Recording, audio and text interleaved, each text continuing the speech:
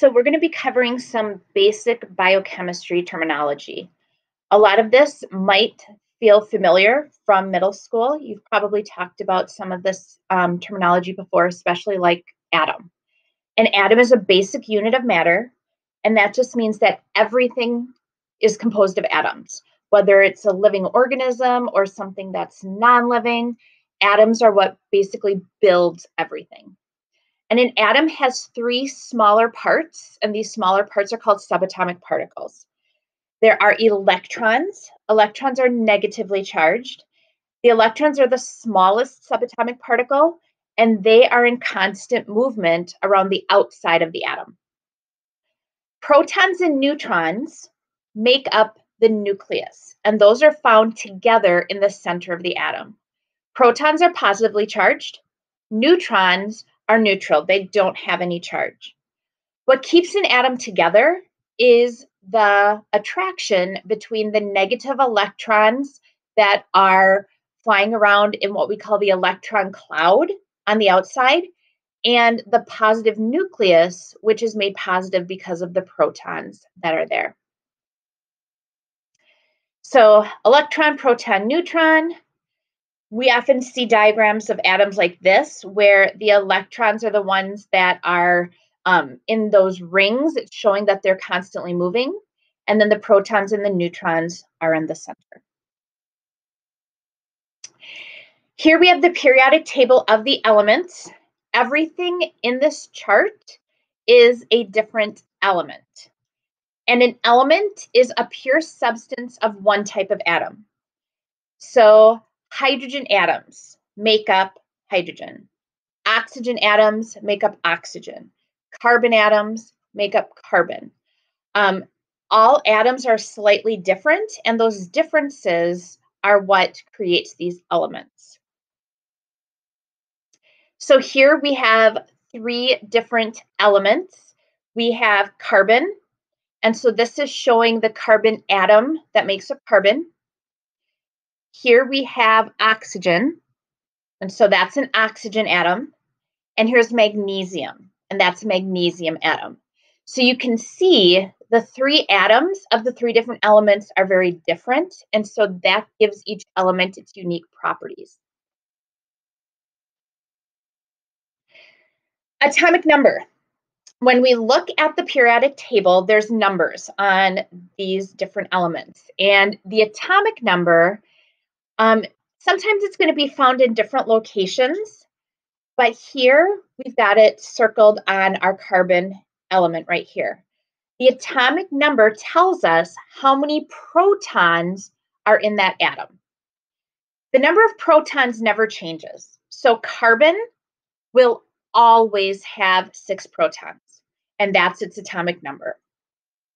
If we look over here at the element of oxygen, the atomic number for oxygen would be 8. Telling us that oxygen always has 8 protons.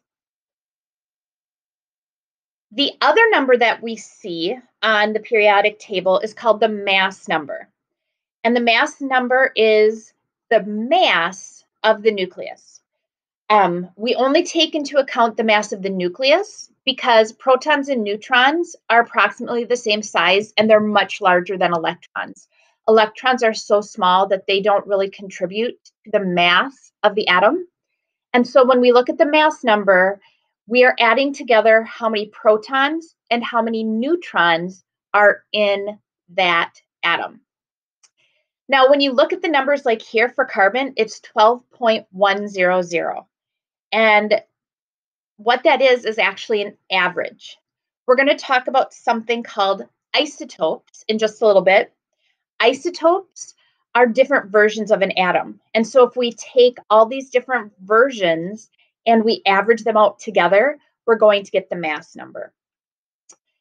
Over here, we have oxygen, and the mass number is approximately 16. So what this is telling us is that if we add the protons and the neutrons together, we're going to get 16. We know that there are 8 protons, since that's the atomic number. So if we take our 16 total minus 8 protons, that tells us that this oxygen atom is going to have 8 neutrons. Same over here with carbon. If we take the mass number minus the protons, we're going to end up with 6 neutrons. Now, here's what I was talking about in terms of an isotope. An isotope is an atom of an element which differs in the number of neutrons. So whenever you think of isotope, think of the neutrons. And when we're looking at isotopes, since they're all a little bit different, we're going to identify them as different by using their mass number. Some isotopes are stable, where they just happen to be a slightly different version of the atom, but not really different in any other way. Other isotopes end up becoming radioactive when the number of neutrons is changed. And radioactive means that the nucleus is unstable and it breaks down in a constant rate of time. And we're going to talk much more about isotopes second semester because there's lots of practical applications for isotopes. When we talk about fossils, there is an isotope of carbon that we can use to figure out how old fossils and rocks are. In medicine, there are different medications or trackers that they can put in your body that's a radioactive tracker, and then they can follow that through your body and it helps them diagnose different conditions or disorders. So, for example, here we have 3 different isotopes of carbon: carbon 12, carbon 13, and carbon 14. Carbon 12 is considered the normal carbon, where it's got 6 protons, 6 neutrons. That's how we get the 12, because that's what's making up the nucleus. And then there's going to be 6 electrons to balance it out so it's neutral. Okay? Here we have carbon 13. Now remember, carbon will always have 6 protons, so that never changes. But since we're carbon 13, we have 7 neutrons. We still have the 6 electrons because it's still a neutral atom. And this version of carbon is non-radioactive. It has an extra neutron, but it pretty much acts the same way as regular carbon does. Now, when we get to this one, radioactive carbon 14, again, protons never change. So we've got 6 protons. But since we're carbon 14, that means we have to have 8 neutrons. And again, we have 6 electrons, doesn't change. But this, having the 8 neutrons, makes this isotope of carbon radioactive. It means that the nucleus is unstable and it's constantly trying to change into a form that's more stable. And that's what makes it radioactive, because it's going to be shooting off these particles from the nucleus trying to get to a stable form. So those are isotopes. Isotopes have different number of neutrons than the norm. Ions is a word that seems to get confused with isotopes, probably because they both start with I and they both have to do with a different number of something. But with ions, we're talking about a different number of electrons. An ion is an atom that's either somehow gotten an extra electron or somehow lost an electron. So here in the diagram, you can see this atom right here is neutral. We've got 6 negative electrons, 6 positive protons. So overall, we've got no charge. Here, we have 6 electrons and only 5 protons. So since there's more electrons, this is going to be a negative charge. And here, we have 6 positive protons and 5 negative electrons. So that one is going to have an overall positive charge.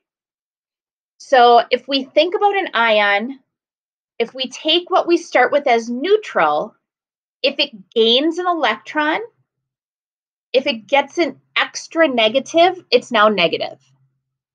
If it loses an electron, it's lost a negative, which means what remains is positive. So that's what an ion is. Ions have to do with electrons. So those have to do with atoms.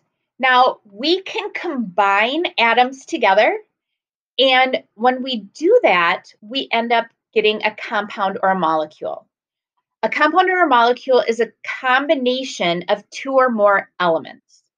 So water.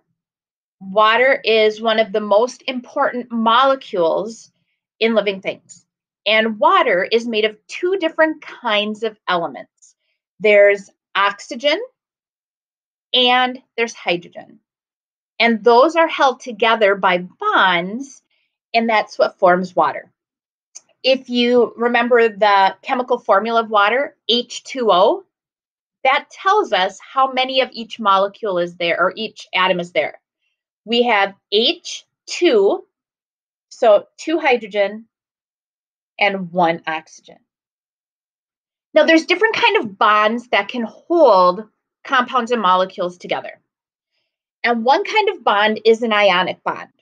So ionic bonds are going to have to do with ions. So we're dealing with those positive and negative atoms. In an ionic bond, electrons are transferred from one atom to another. And when the electrons are transferred, we end up with a positive and we end up with a negative. And then that positive and negative are attracted and come together, and that attraction is what bonds them together.